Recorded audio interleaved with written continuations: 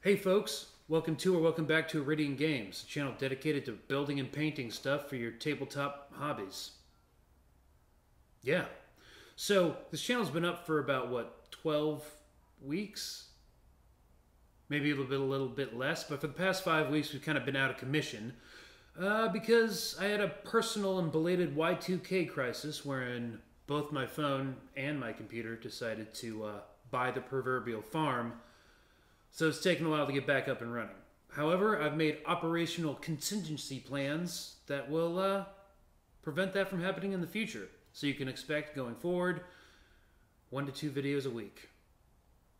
Yeah, but for now, as I promised last episode in mid-December, it's now January 20-something, I don't really know what day it is, promised foam monolithic rock formations.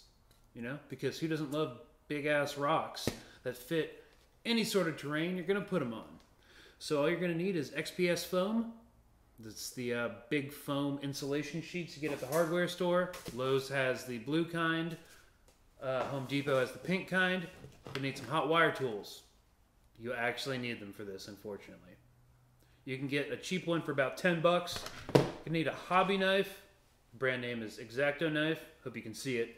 Or box cutters, hand clamps, or rubber bands. And the last thing, polyurethane glue. This is the Gorilla brand. It's, you know, the only brand I can find. Polyurethane glue essentially turns into foam. So everything becomes one big foam chunk, and you're able to carve it with the hot wire tools. All right, let's get started.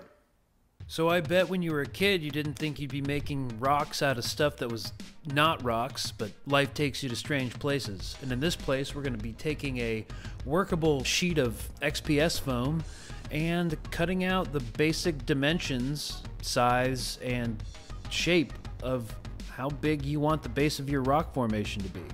Once you've cut that piece out, you're going to measure it out, cut out a second piece, and in an incremental manner, make it smaller and smaller and smaller. Each layer having a sort of terrace effect where, you know, it ascends through incrementally smaller layers into a point, or an apex, or a peak.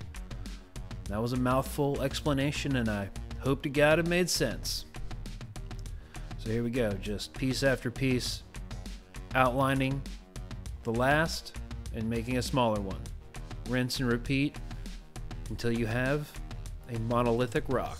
And you can get to a pretty small point, small fine point with this XPS foam. It's pretty sturdy and it will keep its shape.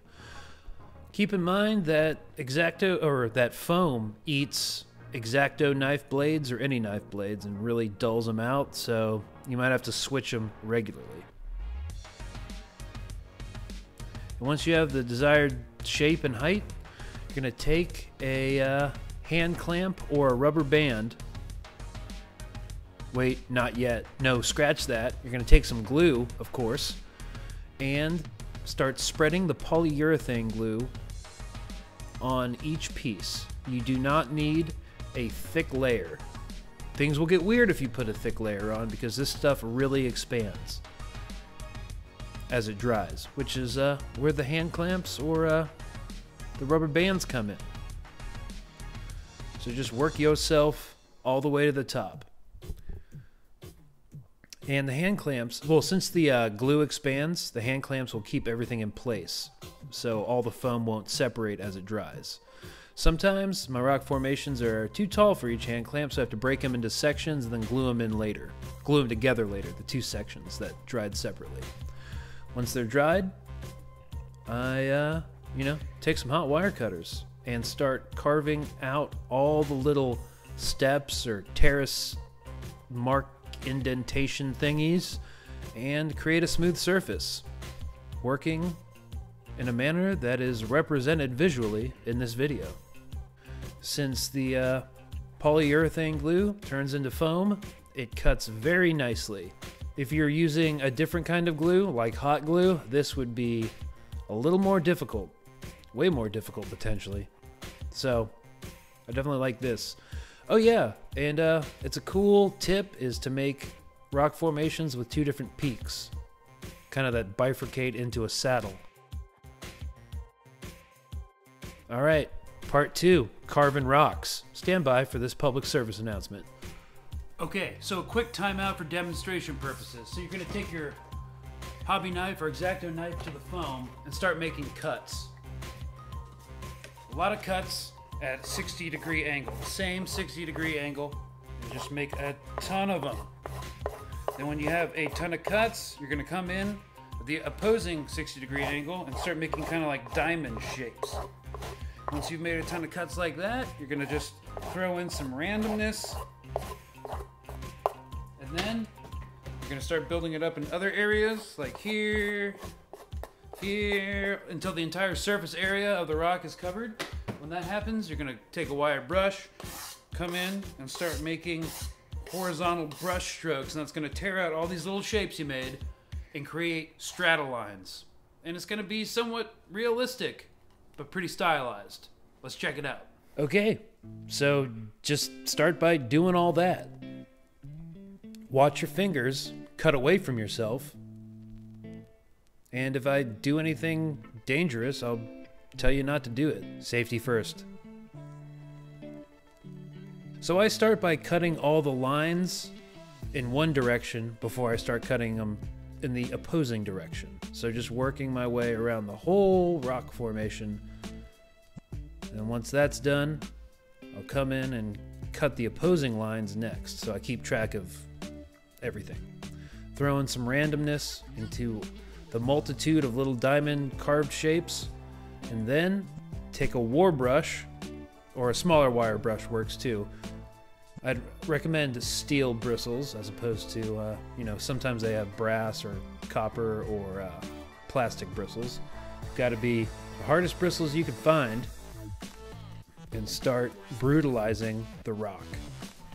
Sometimes I'll gouge out some areas with a fingernail to just add some variation and randomness as well. If everything's looking still pretty uniform, I'll definitely do that. Okay, so you might notice that after this carving technique that there's little thin lines of glue in between each piece of foam. If you find any of those, you can just scratch them out with a thumbnail in this particular example. Yep. Okay, painting rocks. This is something you may have done as a kid. All right, so we're going to firm and seal everything in with a mixture of black paint and Modge Podge. Modge Podge is better than PVA glue for this because it dries faster and it has varnish in it. Way better. So just slop that on there. Only do 1 coat of this. If you find that you missed any places, or you didn't get a completely opaque coat of black paint, just come in with a second layer of black paint without the Modge Podge, because Modge Podge really can obscure details. So we're gonna be kind of doing some base coat, undercoat things with some really diluted paint. Here I'm using raw sienna, burnt sienna, and some like green color. I really water it down. These are all craft paints, and I essentially make a camouflage pattern with all the different types of paint across the surface of the rock formation. So it kind of gives some natural like oxide colors underneath the layer of gray, which will primarily coat the finished product. And this is all because, actual rocks are very rarely just gray. And if they are, they're not as interesting as rocks that aren't. So camo that up. It looks atrocious at this point, but bear in mind that the overwhelming majority of that paint is going to get covered up. So we're going to start with an overbrush of a medium or a dark gray. Essentially, you take a slightly wetted brush, get most of the water off of it, dunk it in the paint, wipe a little bit of it off. It's like dry brushing, but your brush isn't dry. You're essentially just giving a regular coat of paint on all of the raised areas and skipping the recesses. Yes, overbrushing. Great for terrain. Don't really do it so much on miniatures, but it does have its place. Especially when you're speed painting armies with a lot of raised details. But that's beyond the scope of this video. Then, after the mid-gray layer is complete, I'm going to take a light gray and actually dry brush this. So removing most of the light gray paint and then doing a top to bottom brush strokes with the dry brush, just applying it. I recommend using dollar store makeup brushes for all your dry brushing terrain work. And you're just hitting the raised details here. Bearing in mind that you don't want to hit all of the darker gray. You want to leave some of it exposed so it transitions up from the medium gray to the lightest points. Alright, then I'm going to do a really foamed in wash with black India ink.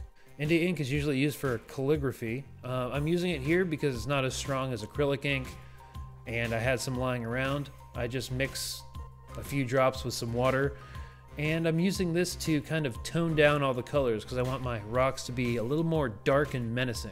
And I think the dry brush highlights were a little too bright, so I just spread the India ink on there, and it really tones everything down. And it's less of a wash and more of like a dark filter. And after all those steps and all those processes, you will have something that looks like this. But of course, you can apply whatever paint scheme you want to it. You do a sandstone-y scheme, you know, whatever you want. I hope this has been helpful, inspiring, useful to you in some capacity, and hope to see you next time. Next week or next video. I'm not sure when it's going to come out, but definitely before next week or next week.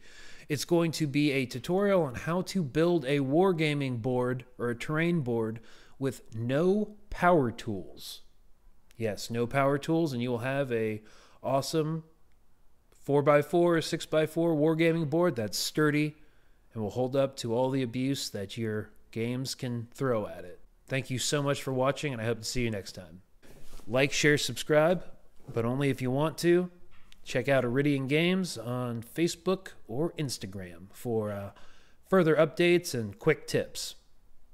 Check you later.